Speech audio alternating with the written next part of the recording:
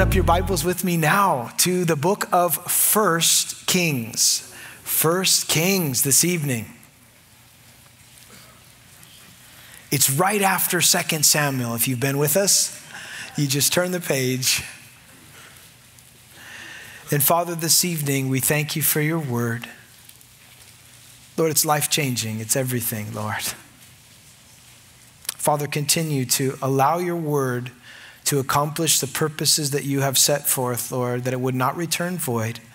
Thank you, Lord, that in this place, the word of God is held up in its proper place, Lord. And we pray that you would use it even tonight in Jesus' name. Amen. There have been occasions when people have asked me, why study the Old Testament? I mean, it's old. And you assume, shouldn't we be studying the New Testament because, well, it's new?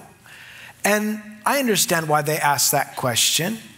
But folks, the Old Testament is as much inspired and inerrant as the New Testament.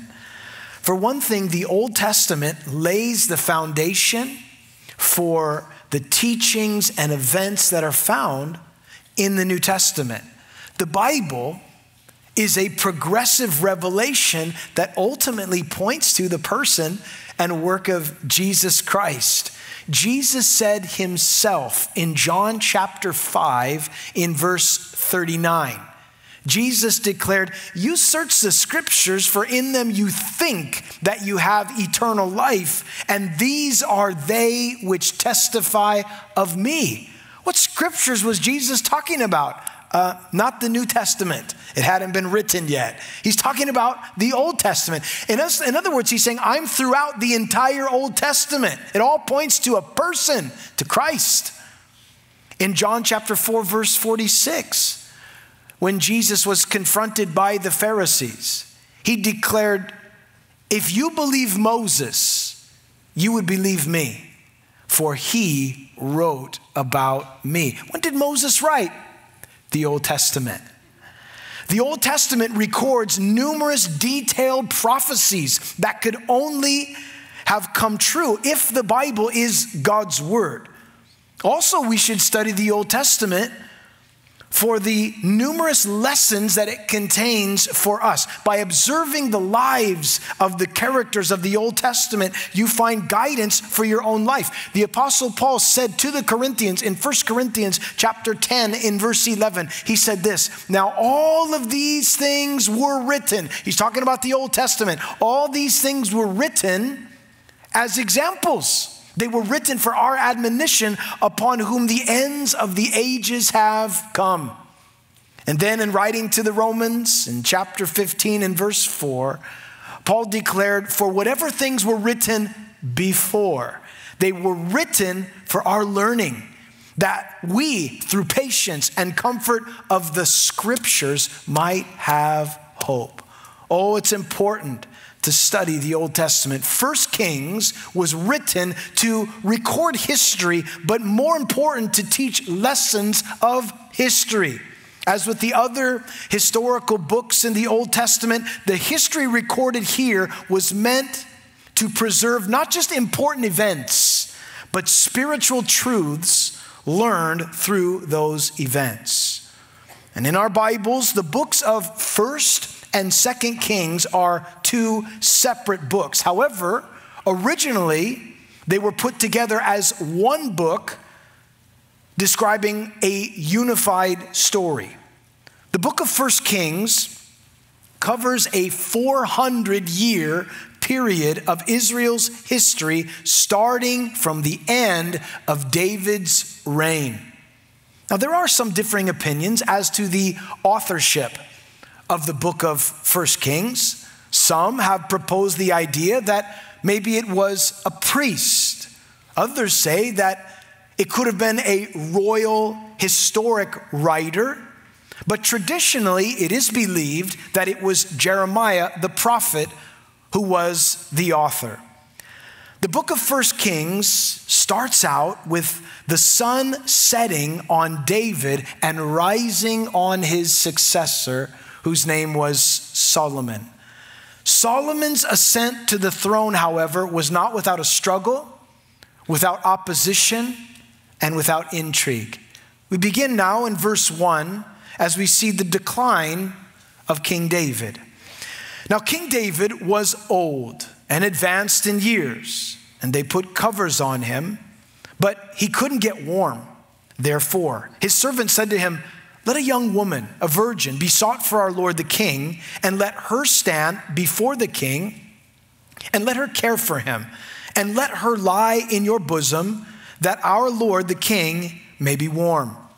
So they sought for a lovely young woman throughout all the territory of Israel and found Abishag the Shunammite, and they brought her to the king. And the young woman was very lovely, and she cared for the king and served him, but the king did not know her. David is now nearing the end of his days. He is both old and cold, with apparent circulatory problems. David isn't able to stay warm regardless of how many blankets were placed on him. So a young woman, a Shunammite woman named Abishag, served as a nurse to the king. She would lay next to the king in order to have that body heat to keep him warm, but she did not have a physical relationship with him. That is why it says he did not know her. She just simply was there to keep him warm.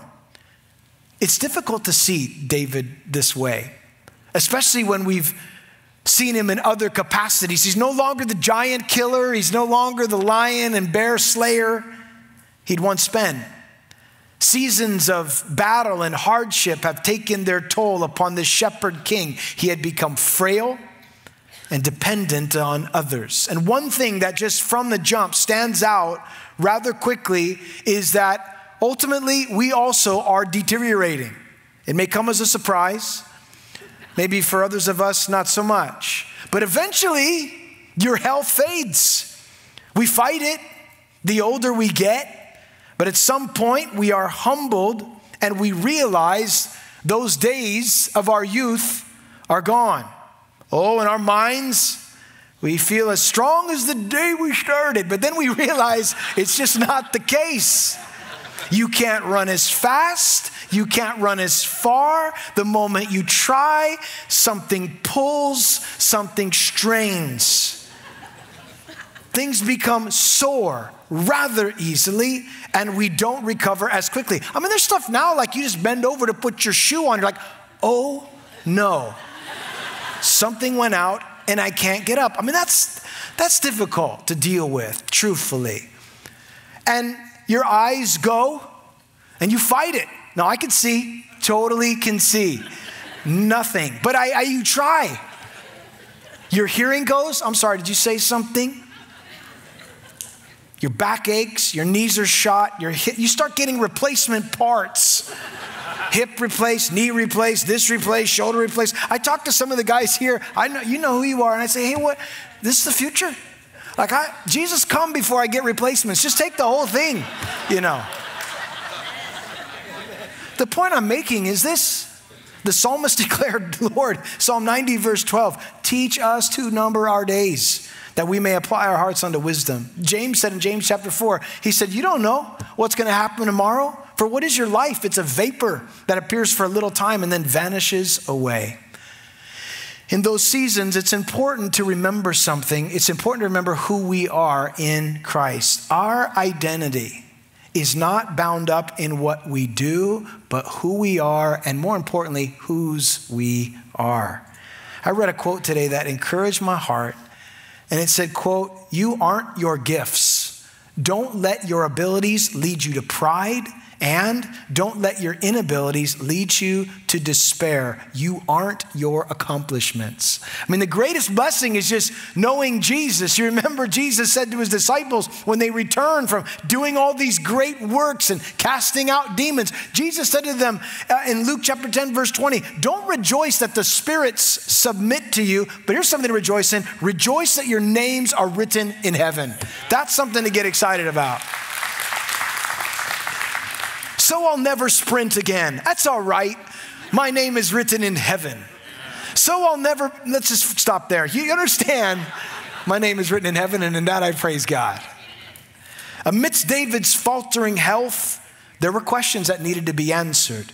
Who would be the heir apparent? Who would take David's place now to lead the nation? The Lord seemed to declare that it would be Solomon. However, not everyone agreed with that. David's physical weakness tempted potential candidates to maneuver for power. And the two that were in contention were Solomon, David's son, and the other guy, Adonijah, who was also David's son from another woman.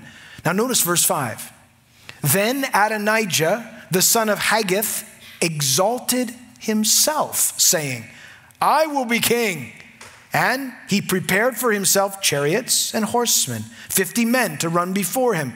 And his father had not rebuked him at any time by saying, why have you done so? He was also very good looking. His mother had borne him after Absalom.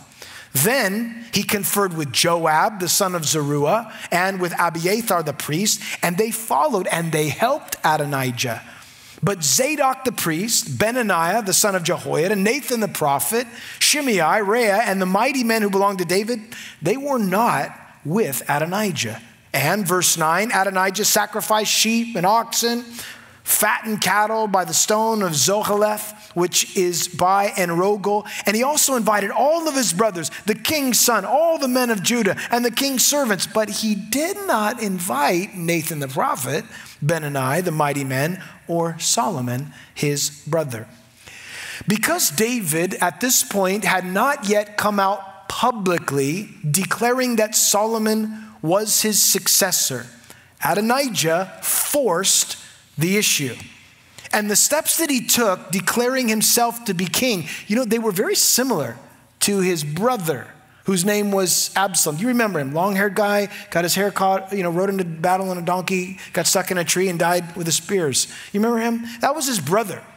He was good looking. His little bro was good looking too, apparently. Came from the same DNA. But it says here, notice this, he promoted himself. He said, I will be king. The Bible says promotion comes from the Lord. He who exalts himself will be humbled. This guy exalted himself. That ought to tell you something. Secondly, it says that it infers that he prepared for himself a royal entourage of horses and chariots and men. That's exactly what Absalom did. He got a whole crew together to run before him to make himself look like a king. I am king, and notice I have people around me who also feel that I should be king. He was also very confident in himself. And if that weren't enough, he made some alliances that were significant. He aligned himself with Joab, who was the nephew of David, who had been elevated to be David's general. But on a number of occasions, as we have cited in Samuel, Joab had sinned, he had been removed, and then fought his way back and killed this person and got to that person. David didn't want Joab to be leading his armies anymore. David actually tried to remove him. But here's David, now weak. Joab sides with Adonijah, sees another opportunity to continue on in the next political go-round. Abiathar, who was also removed, he sides with Adonijah. These are the men that Adonijah took counsel from and aligns himself with, and they were all really adversaries of David. But then he threw a party, a celebration of his coronation, self-proclaimed. He didn't invite Nathan. He didn't invite Zadok the priest. He didn't invite Benaniah, the mighty men, Solomon, or David. Obviously, you don't invite those guys. He exalts himself instead of humbling himself. He goes against God's will and God's word. He sought the wrong counsel, aligned himself with the wrong people. Why not invite Nathan to your party? Because he'll tell you the truth, that you're out of line. Well, why don't you take counsel from spiritual leader like Zadok? Because he also will tell you what you don't want to hear. Isn't it interesting how sometimes when people want to go against the will of God, they surround themselves with other people who will really fortify their decision to go against the will of God? They just find people like that. They find each other. Misery loves company, and they get around each other and they start, you should do that. Don't worry about what they say over there. They don't know what they're talking about. Actually, they're saying the Bible. Don't worry about that. And you find people to somehow comfort you in your disobedience. Big mistake. And that's what was happening here. Also, we find here that David made a mistake. He didn't rebuke his son. This is something, David lost control of his family. And this started way back. You remember, there were times when David, Amnon, he didn't do anything about it. Absalom didn't do anything about it. Adonijah, now he can barely get out of bed and he's saying, just deal with it. He's not holding them accountable. And so as a result, they're doing whatever they want. And during this self-promotion ceremony, however, David receives an important visit that would lead to a decisive decision there on his deathbed. Notice in verse 11, so Nathan, that is the prophet Nathan, who'd been with David for some time, he spoke to Bathsheba, the mother of Solomon, saying, have you not heard that Adonijah, the son of Haggith, has become king, and David, our Lord, does not know it? Come, please, let me now give you advice that you may save your life and the life of your son Solomon. Listen, Nathan knew what was about to happen. If Adonijah forcefully took the throne, then Solomon and Bathsheba would be the first to be put to death. And so he begins to counsel or give her advice. This is what you need to do. You need to listen to me. It's good to have good counselors around you. And he tells her, verse 13, go immediately to King David and say to him, did not my Lord, O king, swear to your maidservant, saying, assuredly your son Solomon shall reign after me, and he shall sit on my throne? Apparently David, the king, had made a promise to Bathsheba, and she's coming to claim that promise that he had made. Keep that in mind.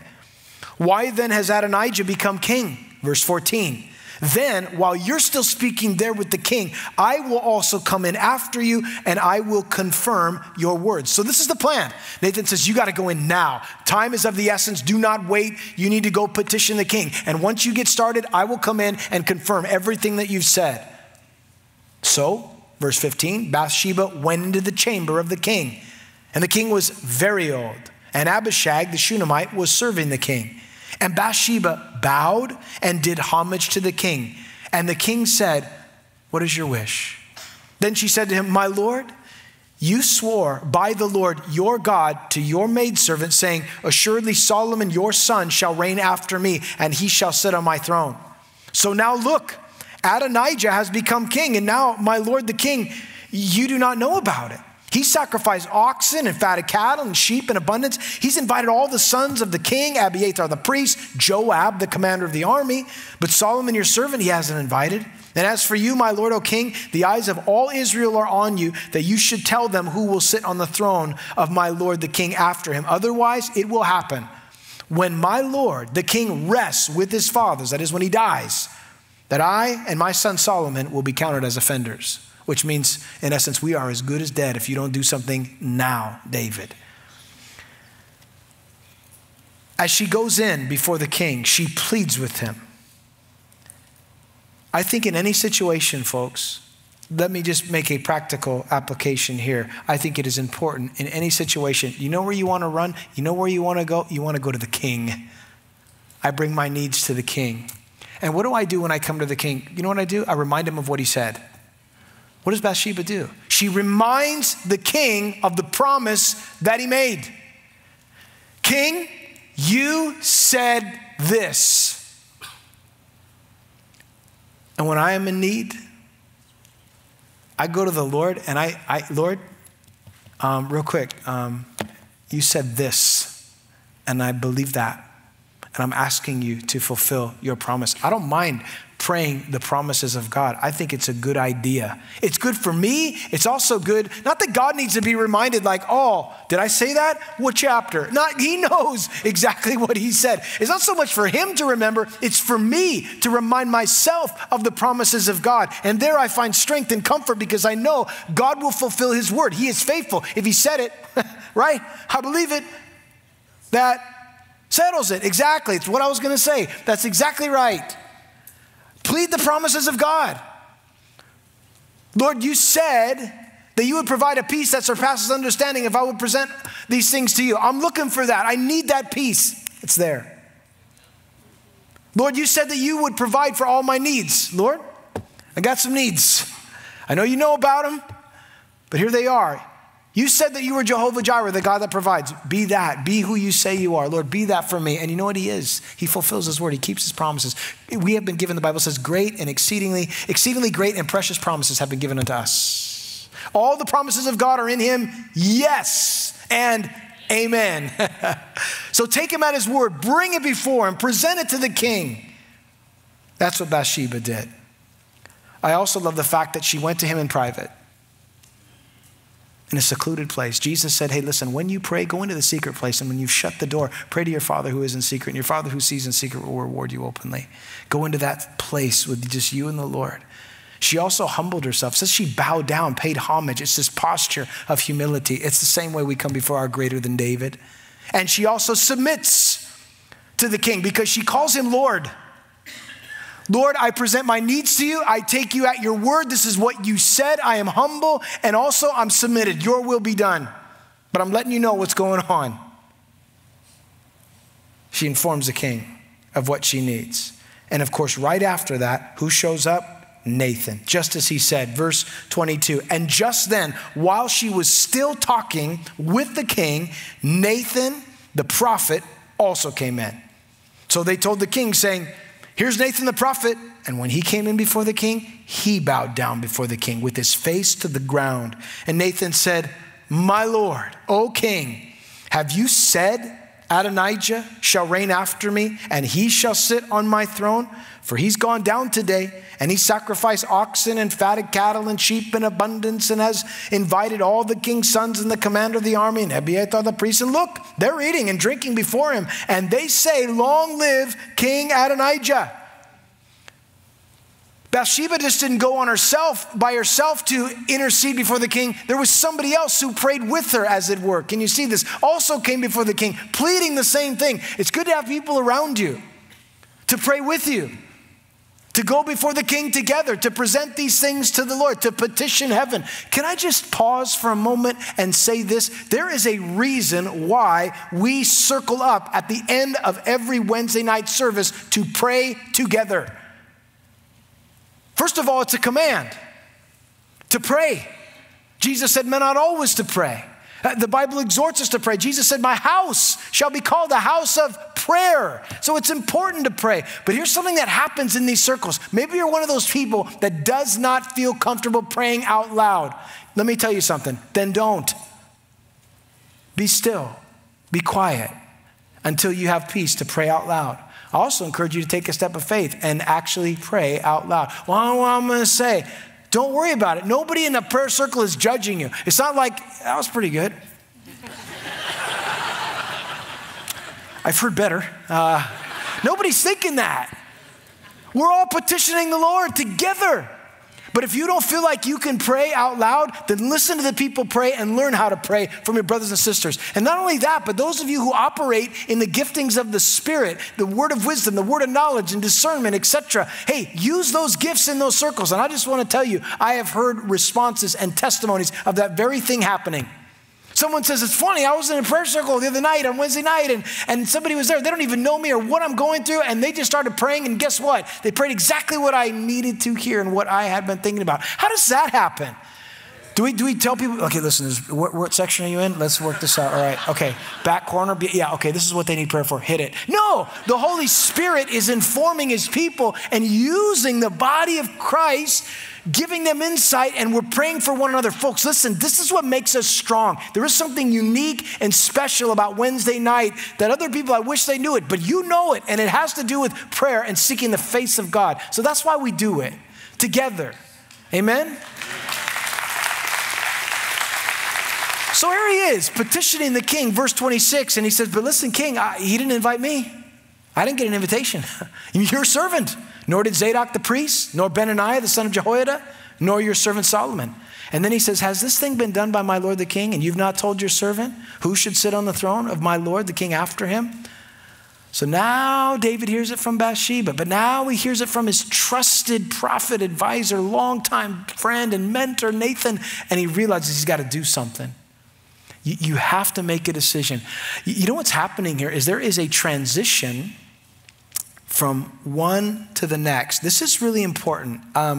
In churches, this is important, how you transition, who steps in for you after you leave, that there's a good handoff. In business, it's a similar thing. In families, it's really important how you do this. And David, you can't just be quiet about this. You need to go on record. You need to say it so there's no confusion. Make it clear. And that's what he does. So verse 28, then King David answered, and he said, call Bathsheba to me. So she came into the king's presence and stood before the king. And the king took an oath, and he said, as the Lord lives, notice this, as the Lord lives who has redeemed my life from every distress, just as I swore to you by the Lord God of Israel, saying, assuredly Solomon your son shall be king after me, and he shall sit on my throne in my place, so I certainly will do this day. It's about to happen. It's going to come to pass. God has delivered me from every distress in my life. And I'm so thankful that he does that even for us tonight. And Bathsheba bowed with her face to the earth. She paid homage to the king and said, let my Lord King David live forever. And so David now begins to set the succession plan in motion as Solomon will be seated upon his throne. But there were several things that David does. He gives specific instructions as to what they were to do in order that everyone would know Solomon was the king. Notice the instructions. And King David, verse 32, said, call to me Zadok the priest, Nathan the prophet, Benaniah the son of Jehoiada, that's the one who's over the mighty men, and they came before the king. The king also said to them, take with you the servants of your Lord, have Solomon my son ride on my own mule, and take him down to Gihon, that is to the springs there of Gihon. There let Zadok the priest and Nathan the prophet anoint him king over all Israel, and blow the horn and say, long live King Solomon. Then you shall come up after him, and he shall come and sit on my throne, and he shall be king in my place, for I have appointed him to be ruler over Israel and over Judah. These are the instructions. This is how we're going to do it. This is the coronation day for Solomon to be the next king. Very specific. Get my donkey, personal donkey, put him on it, take him down to Gihon, to the springs, blow the horn, long live King Solomon, march him back up to my throne, sit him down, he's the king today. I'm so glad that David said this while he was alive. It was very clear what his wishes were, what his desire was. He made it obvious. In verse 36, Benaniah, the son of Jehoiada, answered the king and said, amen. May the Lord God of my Lord the king say so too. As the Lord has been with my Lord the king, even so may he be with Solomon and make his throne greater than the throne of my Lord King David. Wow, that's saying something. He's in agreement with what David's decided, and he's even asking God to do greater things than had already been done. In verse 38, so David's servants did as they were instructed. I like that. The servants did what the king told them to do. It's important for us. We are the servants of the Lord. When the king gives instructions, we need to follow them. Do what he says. So Zadok the priest, Nathan the prophet, Benaniah the son of Jehoiada, included the Cherethites and the Pelethites. They went down and had Solomon ride on King David's mule and took him to Gihon. Then Zadok the priest took a horn of oil from the tabernacle and he anointed Solomon. Again, what was the purpose of this oil? The purpose of this oil was it basically was anointing him to be king. It is symbolic, it is a type, it is a picture, by the way, of the work of the Holy Spirit throughout the Old Testament into the New Testament. That oil that would come upon him, just like it came upon David when he was anointed and others who were anointed. The anointing of the Spirit, a picture of it in the Old Testament, for the job, for the task that was set before Solomon. And so they blew the horn. And all the people said, long live King Solomon. And all the people went up after him. And the people played the flutes. They rejoiced with great joy, so that the earth seemed to split with their sound. I mean, the result, this is so beautiful to me. I love this part because when the people did what the king asked, you find that the result is that there was worship. I mean, they're playing flutes, they're playing music, and there's joy. There's joy walking in obedience to the instructions of the king. People say, well, I don't have any joy. I'm not very happy. I'm always anxious. I don't like this and I don't like that. Sometimes I wonder, like, and I'm not saying, again, we've talked about this before, that you don't have to be fake or try to pretend. But my question is, what's your relationship like with Jesus? Do you spend time with Jesus? I don't spend time with Jesus. That's going to have an impact on your joy. Do you spend time in the Word? I don't really. That'll have an impact on your your thinking, anxiety, whatever. It really impacts it. Are you living in sin apart from God? Well, that's your opinion. Well, that's also going to have an impact on your joy and your anxiety. It's all related. But here, when they're following the instructions of the king, there is just rejoicing, and it's so exciting. It's like the earth is going to split. There's just this movement, if you would, among the people as the news of the new king has reached the ears of many. Well, verse 41, now Adonijah. Meanwhile, shift, back, this one scene, rejoicing. Boop, we go back to Adonijah's party, all right? He's with all his boys. They're hanging out, eat barbecue, fatted calf, and oxen, and just, man, such a great time over there at this party. Party is about to stop.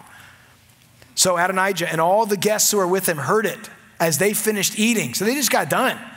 And Joab heard the sound of the horn. Oh, he's heard that before. And he said, why is the city in such a noisy uproar? While he was still speaking, there came Jonathan, the son of Abiathar, the priest. And Adonijah said to him, come in, for you are a prominent man, and bring good news. That's what you think. Look at what it says, verse 43. I mean, so you know what that tells me? Let me just say what that tells me. That tells me these guys were delusional. Like you're doing exactly what you're not supposed to be doing. You think, of course we're going to get good news. No, there's no good news for you, man. This is not the news you want. You think it's good news. Oh, of course. Verse 43, then Jonathan answered and said to Adonijah, no. Well, that's interesting. Come in, for you're a prominent man, and bring good news? No. Our Lord King David has made Solomon king. The king has sent him with Zadok the priest, Nathan the prophet, Benaniah the son of Jehoiada, the Cherethites, the Pelethites. They made him ride on the king's mule, all right? You know what that means. So Zadok the priest, Nathan the prophet, they've anointed him at Gihon. They've gone up from their rejoicing. The city's in an uproar. This is the noise that you've heard. You want to know what's going on out there? Solomon's king. That's what's going on. And that means you're not, Adonijah. Thanks for the party. Bye. I mean, they're out. They're leaving. Verse 47.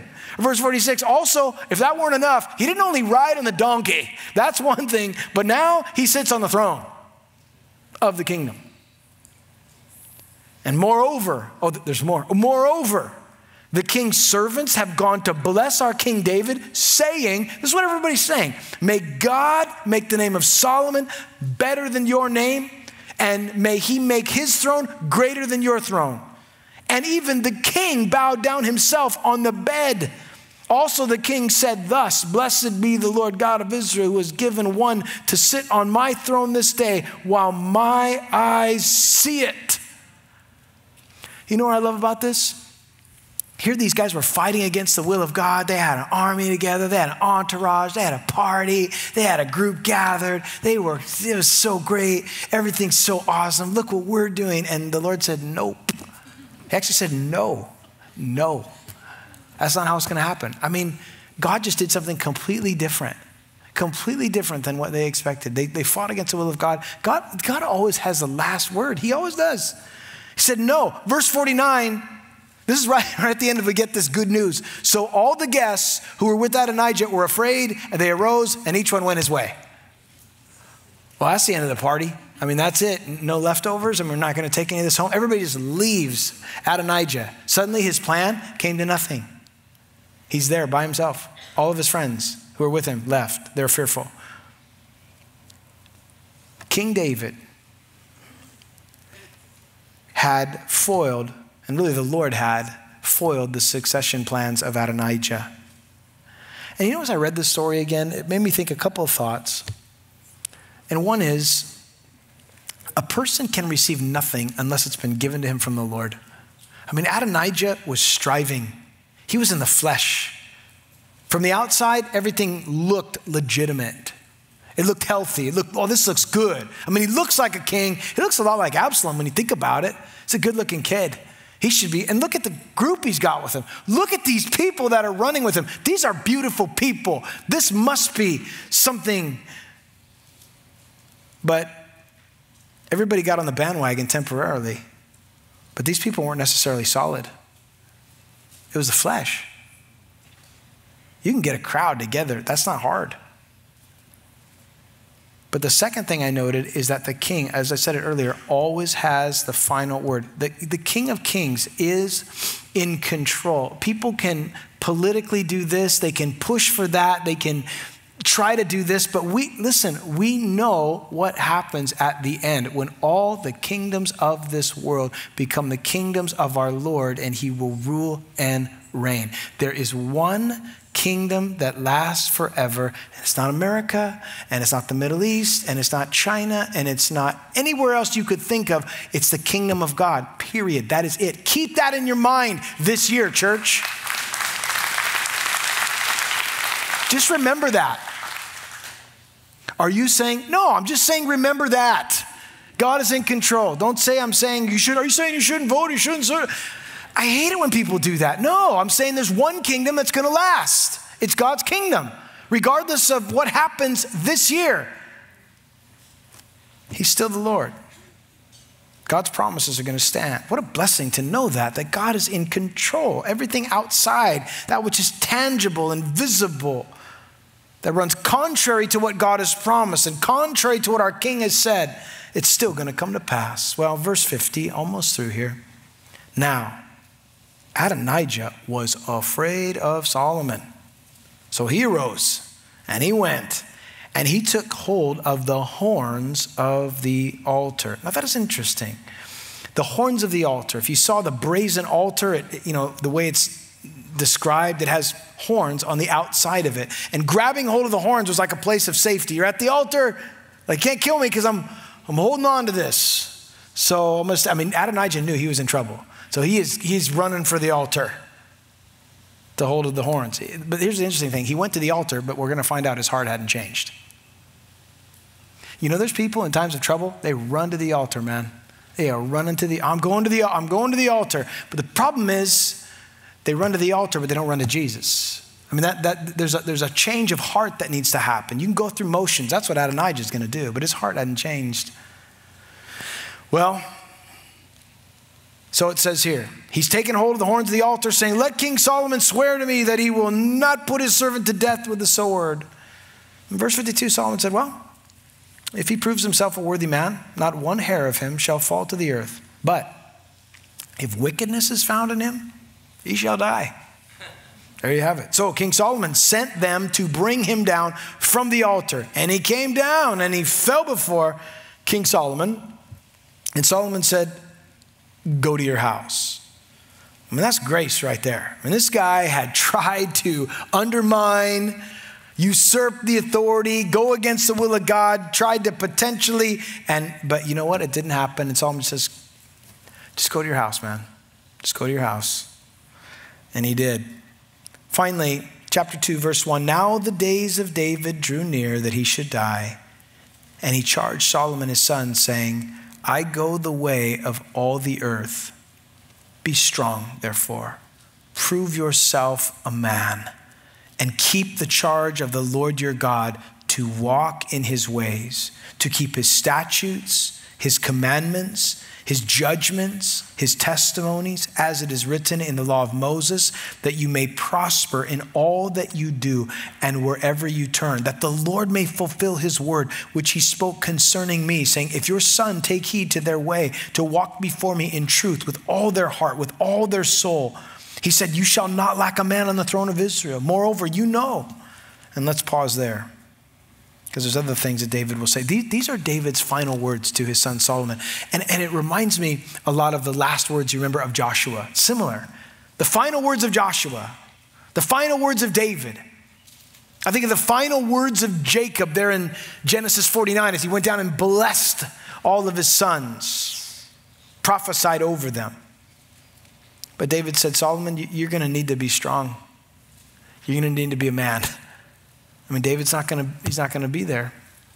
And he tells, if you notice this, he tells Solomon what would be the key to his success and what would allow him to be a good king. And I think it's some of the things that David did not do, but he goes back to it. He tells him, you need to stick to the word of God, the commandments, the judgments, everything God said in his word, what's written in the law of Moses. And then he says, if you keep these things, if you adhere to these things, if you follow these things, Solomon, listen,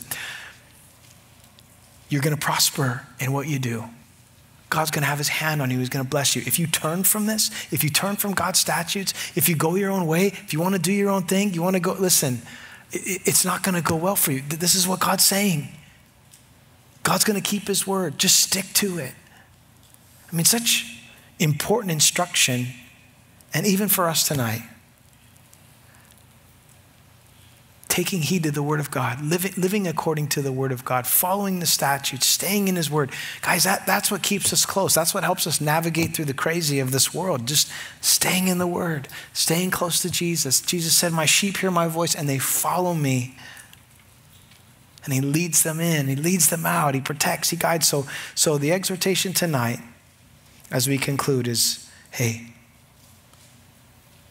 keep charge of the Lord God, walk in his ways, keep his word, keep his statutes, keep his judgments, his testimonies as it is written in the word of God. And God will continue to bless, continue to guide, continue to provide, continue to open doors, close doors. And it's good exhortation for us from the King, but our greater than David, our King, Jesus. Amen? Amen. Let's stand together.